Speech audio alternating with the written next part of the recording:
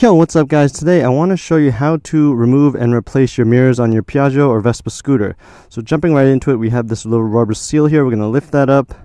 What we're going to need is a 17mm wrench or a monkey wrench that's adjustable. What we're going to do is we're going to place that right around the 17mm sleeve here. And on the right mirror, we're going to get it nice and tight there. We're going to crank it counterclockwise to loosen it. And then for the mirror, we're going to rotate it counterclockwise until it pops right off there. Previous owner did this a little too hard with the wrench and they broke the plastic right over there, which is annoying. So this comes, it takes a second. We'll speed this up. Alright, so now we've got it off. On the right mirror, you see the sleeve. So this comes all the way off if you wanted to. Alright, so what we're going to do, you can see the design here. Now, sometimes what happens is these threads can break. What happened on the left mirror, it's threaded opposite. I wound up snapping it off on the left side mirror here, but we'll get to that in a second. So to retighten it, what we're going to do is get the sleeve.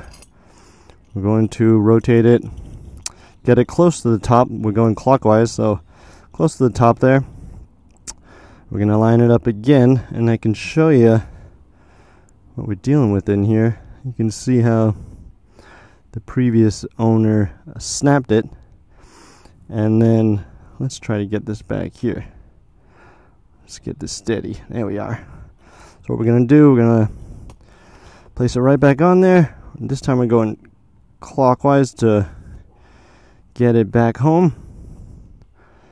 And then we're going to keep rotating this clockwise until we get the tension to where it stops. Wherever that is, I'll show you. Let's see. So, almost there. So it stops right here. Alright, so we obviously don't want the mirror in this position. So what we're going to do is we're going to back it up to where we want it, or somewhere right above the handle grip here.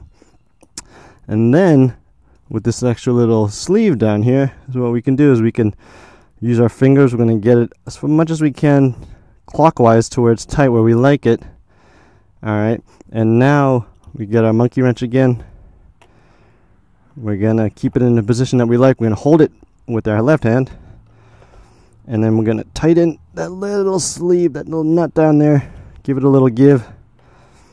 Hold on tight. Give it a 1, 2, 2. Don't snap the plastic like the previous guy did.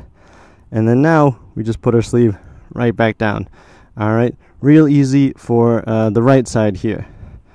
As far as the left side, this is where it gets a little tricky. So the left side is threaded reverse. Alright, so same story. We're going to lift up the little rubber tab here, and you can see how I'm actually missing the 17mm hexagon sleeve. Long story short, I wound up breaking the mirror before this trying to take it off.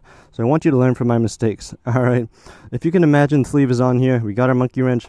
To loosen it up, we are going to go clockwise. Alright, clockwise to loosen up that hexagon, and then to get the actual mirror off, we are going counterclockwise. Take a note of that and write it down, because you don't want to break it off like I did. Alright, the left mirrors are reverse threaded. So long story short, it's not difficult. Just take your time, make sure you do it correct the first time so you don't break anything and then wind up having pieces of old mirror lodged in there. And also make sure you take your time and you don't break off the plastic like the previous owner did when they tried to loosen up their mirror. Anyways guys, I hope this helped out.